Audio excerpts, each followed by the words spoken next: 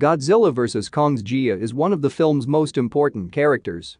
Here's why she and Kong have such a strong bond and why the Titan trusts her.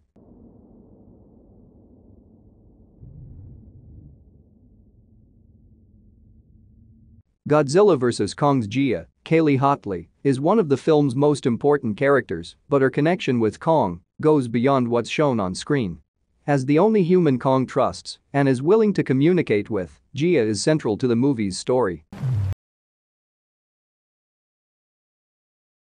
Travels to the Hollow Earth and even agrees to team up with Godzilla at Gia's urging, and there's good reason for why the two share such a powerful bond. Gia is the last known Iwi, a group of humans who migrated to Skull Island thousands of years ago and lived peacefully within the prehistoric ecosystem.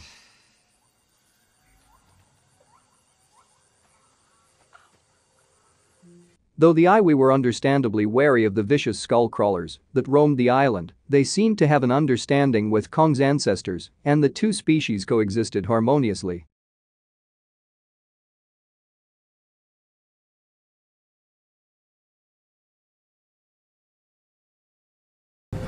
After the alpha skull crawler Ramarak killed Kong's parents, he became the last of his kind but continued to live alongside the Iwi. According to Dr. Eileen Andrews, Rebecca Hull, most of the Iwi were killed since the events of Kong, Skull Island and the storm. That line doesn't get any further elaboration in the movie, but it's most likely a reference to the massive lightning storm created by King Ghidorah in Godzilla, King of the Monsters, and the ensuing havoc wreaked by the other Titans.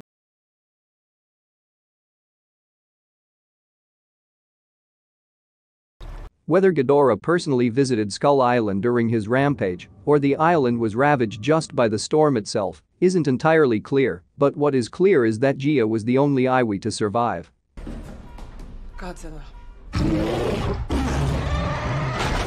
That sequence of events would have only deepened the inherent connection between Gia and Kong. Both are the last of their people, and both suffered great losses at the hands of aggressive Titan attacks. In a way, Gia and Kong represent to each other the world they lost. While neither of them have the home they once shared, they keep a piece of it by holding onto each other.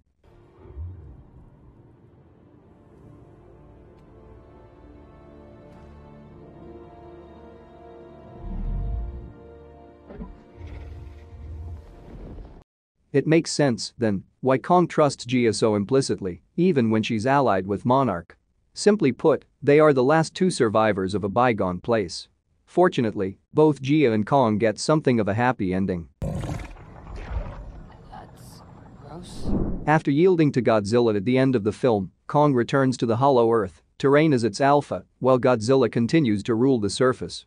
Gia is able to visit with Kong through Monarch's Hollow Earth outpost, and in this way, the two manage to build a new kind of home in the wake of their shared tragedy. It's not Shakespeare, but it's just enough to give the film a bit of emotional depth beyond the Titan slugfest. Kong and Gia may be the two most compelling characters in all of Godzilla vs. Kong, and their relationship is at the heart of its story.